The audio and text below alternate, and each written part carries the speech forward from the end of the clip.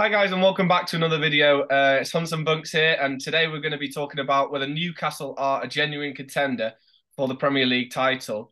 The other day we posted a video whether Arsenal or City are the best title contenders at the moment, but I think Newcastle also need to have a mention considering how well they've been doing so far this season.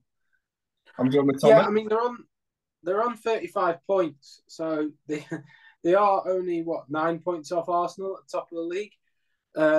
And obviously people say City are in a title race, but that being said, Newcastle have played one more game than Arsenal, two more than City. So are they in a title race?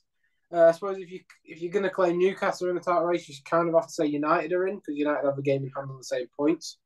Um, I'm just going to put out my cards on the table right now. I think a title's a bit too sort of past Newcastle. I don't think personally they're in that kind of position to be in that conversation. I think the title at the moment, at least, is between City and Arsenal. A lot of this will depend on obviously City's result tonight, where they play Chelsea away, I believe. But they have been amazing. We'll discuss aspects of the team, the job Eddie Howe's done in this video, and evaluate what we think is possible for this Newcastle side going forward. Because they're a side that are a bit inevitable. With the funds that Newcastle have at disposal, they will be in a title race in the next few years. I just think this season is a little bit early. But what are your thoughts? Go on. Yeah, I'm pretty similar to be honest. I think the squad depth is the problem the biggest problem that they've got with having to bring Chris Wood in. I know Isak and Wilson are out at the moment. So that's quite a rare situation. Or Wilson was out, sorry. It's quite a rare situation to have two strikers both injured. But I think in quite a lot of positions in like midfield, for example, if you get an injury to the likes of Willock or potentially Joel Linton when he's in midfield, you have to bring in Shelvey. I think the difference in class between their midfield, their starting midfield, and then the reserve midfield is too big to be able to keep it up across the whole season at least. I think a lot can be said for the fact that Newcastle don't have, maybe you can class Bruno as borderline, but they don't have a world-class player. They have a team that works together really well and has good team spirit, good team cohesion. They've got a manager who's very good, but they don't have a world-class player. Now, even when Leicester won the league, they had a world-class player. They had arguably three. Now, I know they were unearthed hidden gems that they brought in that summer before, being Mahrez, being N'Golo Kante, and then arguably Jamie Vardy. I suppose he's world class in the system that Leicester played. But they still had three fantastic players in the midst of very decent players or good players. Whereas Newcastle lacked that. You maybe got Bruno Guimaraes. Then there's other people like Nick Pope, shot stopping wise, might be borderline, but he's not there as in a whole all round modern day world class keeper. So it's going to be hard for them, in my opinion, to have that cutting edge that rivals Arsenal and City at being league leaders, league champions. I don't think they're in the title race from that aspect. That being said, against Arsenal, they did get a little bit lucky with two penalty decisions, most likely one actually. I'd say the Gabriel Magalhaes shirt pull was a penalty. I don't think the handball was a penalty if I'm looking at it from an unbiased view, because of the sort of distance and the power the actual ball travelled at to his arm. Yes, could you say his arm's up? Yeah, but I'm not having that. But they did hold their own. Very good defensively, as you know. Very structured defensively. I know that Eddie Howe worked with Diego Simeone before he joined Newcastle. He had a little bit of time at Atletico Madrid. One is like the gap between jobs. He went there and studied defensive football, which is shown because they're very good defensively. They've only lost one game all season, which is absolutely mental. And they've got an easy run. So momentum could continue for Newcastle, it has to be said. But I just don't think they have it in them right now, unless they have a massive January for a title push. Yeah, I also think if you're comparing it to Leicester as in before when Leicester won the league, I think the quality of the league in general now is a lot higher. As in there's quite a few teams that are just right at the top. So you've got United, City, Arsenal, and you've got a few teams that have got very good quality. Like, for example, Spurs have got a good attacking outlet in attacking front three in Kane, Kulusevski and Son. and then you've got the likes of Liverpool as well and Chelsea. I think back when Leicester won the league, there weren't as many sides that you'd put up right at the top, and that's why it was slightly easier for Leicester to win the league. As well as the total points that they got at the end of the season wasn't as high. Whereas I think this year it's going to be right at the very top echelons of 80 points probably for the winners of the league. So looking at the next 5 league games, obviously there's an FA Cup and EFL Cup game before they start the league season again. But they've got Fulham at home, Palace away, West Ham at home, Bournemouth away, and then Liverpool at home. So it's kind of a good set of 5 fixtures to come back after the cup. How many points realistically? Obviously, looking at Newcastle, they have amassed 8 draws so far this season. Yeah. Out of the 18 games played, they've won 9 and drawn 1. Lost 1, sorry. How many points do you think realistically they're going to get from those 5 games? From those 5, I mean, to be honest, I can't see past them not winning the first 3. I think the first 3 they're definitely going to win, and then Bournemouth as well. I'd be surprised if they lost that. I'd say from the first 4 at least, I think they'd get 3 wins and a draw. I think 3 wins and 2 draws from those 5. I think I'd agree. I think they're going to beat Palace, even though Palace are a good side. They'll beat West Ham, who are poor. They'll beat Bournemouth. Fulham is the stumbling block out of them for me. If you look at them 4 games, Fulham playing very nice football. They've got a good attacking unit, and they're a sound proposition. So Fulham will be tricky. I think the other lot will be all right, and then Liverpool obviously will be hard. I think they're probably going to get, if I had to put my neck on the line, 3 wins from 5, probably a loss and a draw.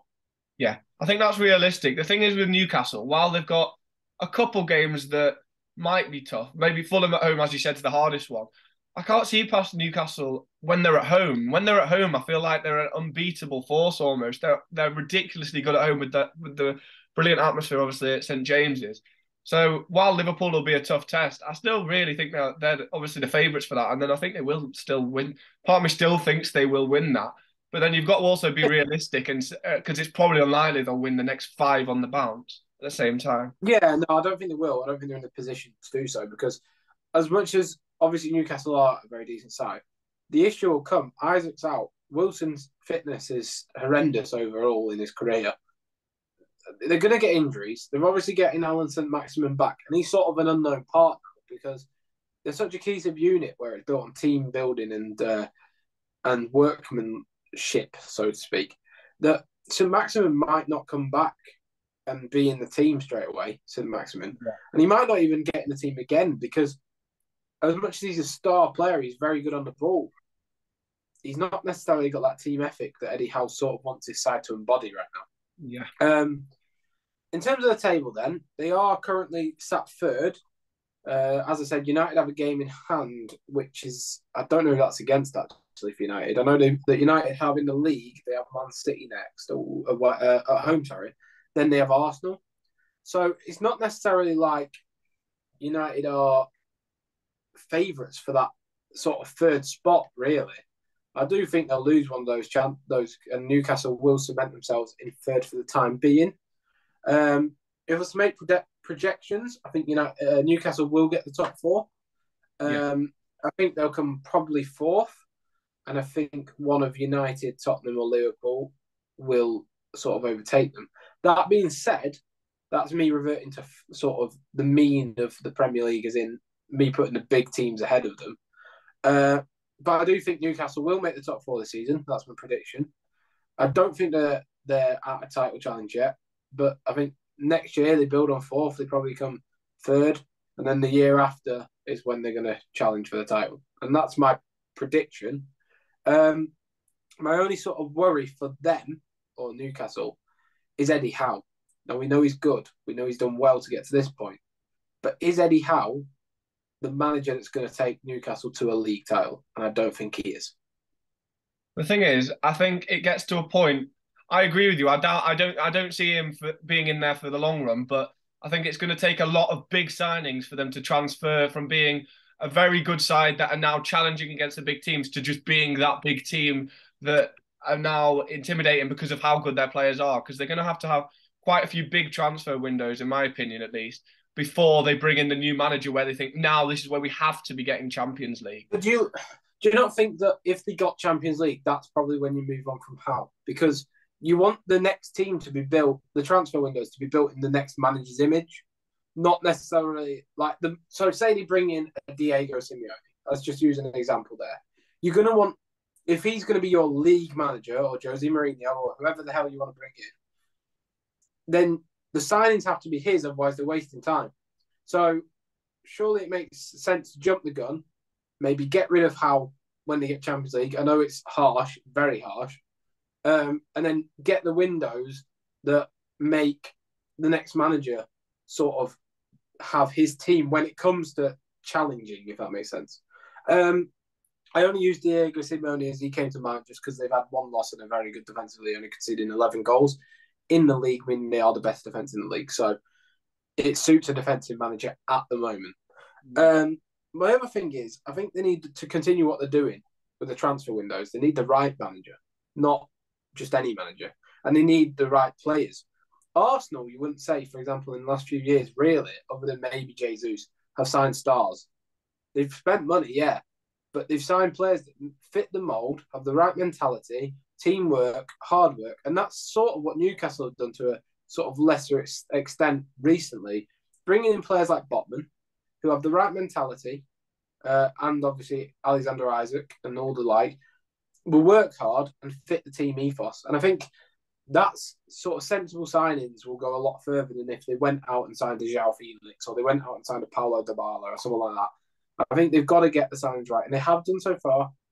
I just think, can Newcastle win the league? Are they in a title challenge this season? The thing is, I get what you mean about bringing in a new manager quick, because then you're setting the statement that now we're this massive club. But the way that they've done their business, at least in the transfer market, has been very steady. They've not rushed into things too quick. They've not spent 100 million, for example, on Enzo Fernandez straight away, just to prove that they're now in business. They're now going to be straight away. I don't think financial fair play will let them do that though either. Yeah, but the way they've done it, spending 10 million on Pope, 10 million on Trippier, there are ways that they could have spent more than that. They could have spent a bit more, like a 40 million, for example. I know they spent about 60 on Isaac, but other than that, they've barely spent more than 20 million since the takeovers happened. So the way they've done the business in the transfer market makes me think they'd be as measured and they'd think about it enough to let Howe do it as he's doing and let them perform as well as they can until eventually they end up dropping off, because there will be a point where the players become too good for Eddie Howe in terms of the ones that they bring in, and then you'll see the drop off. And then as soon as that happens, I think that'll be where they'll cut ties. But either way, Eddie Howe will be seen as a brilliant manager in the Newcastle in this era of Newcastle, because of how well he's propelled them with, despite having so much money, he spent proportionally so little and done so well, getting probably. I definitely have them in the top four as it stands. I think they could still get third, to be honest. Just because of the current games they got coming up, and even with if they wanted to go ahead of City have got a really tough run of fixtures here with loads of the top big six teams in the next games. So if they win, as we said, even if they win 3 and get a draw maybe for the next 5, they could overtake City. You never know. It depends how we do. Yeah, no, yeah, I agree. I mean, I don't think they'll overtake City, but going around it then, say we were saying that they're going to challenge for the title this season, and that is a possibility, which I don't think it is. What do you think on that? I don't think they could win the league, no, but I think they're definitely for top 4. But to secure top 4, who would you sign if you were Newcastle United in the January transfer window? One signing. Only say one, because obviously you could do a list. But who's realistic as well for Newcastle? Because I was thinking one of the 2 Leicester boys. So either Tielemans, whose contract's expiring, or Maddison, who they've been heavily linked to. I think one of those, just to beef up that midfield a bit, would be very good. Alternatively, you're going to look at... I was thinking about this, and I know it's going to cost a lot of money, and it depends on their financial fair play and where they are. But you could go for McAllister from Brighton, or someone who fits my thoughts on like teamwork, ethos, etc. And I don't think you'd be able to get him at the moment as it stands, but maybe down the line, is Mason Mount. For some reason, there's something about him that I think he's going to end up at Newcastle. I'm in agreement on the midfield. I think that's where they need the upgrades because I think the forward line is brilliant. They've got Almiron, St. Maximin, Isak, and Wilson. The back line with obviously no problems there. They're one of the best defenses. I'd be looking at someone who I think, for example, this player, he's been linked with a lot of big clubs over the past few seasons, but I don't think anyone's fully gone in for him. And this sort of signing would be good. I think Ruben Neves would be perfect for them in midfield. A Ooh, hard-working midfielder, someone who can spray a pass about. I think him paired with Guimaraes and then maybe Willock with a bit of energy. I think that three would be lovely in the midfield. yeah. Willock has impressed me how sort of Yeah, defensively astute he is as well. I know he was good when he first moved in to the Newcastle side, and he's a good player, and he was good at Arsenal. Not amazing, but he was good. I think that would be a great midfield to build on as a basis. I mean, if Bruno Guimaraes stays at Newcastle, he's going to be a Newcastle legend. He is sensational. really. Everything he touches seems to like. He just dictates play, doesn't he? He's really good. Yeah. But yeah, that's all from my side of it. I don't think they can win the league, but I think they will win the league eventually because money and stuff. But do you want to add anything else? No, I just, as always, let us know what you think in the comments down below. Do you think they can win the league? I mean, we've made our thoughts clear. We think it's top four realistic for Newcastle, but yeah, definitely we're looking next 2 or 3, even maybe the next couple of years actually that they could win the league based on how they're going with the current money they've spent, at least. Yeah, be sure to like the video if you have enjoyed though, and be sure to subscribe for more from us. And yeah, I hope you do enjoy, and I hope for Newcastle fans, I hope you have a good rest of the season, but not to Arsenal's detriment.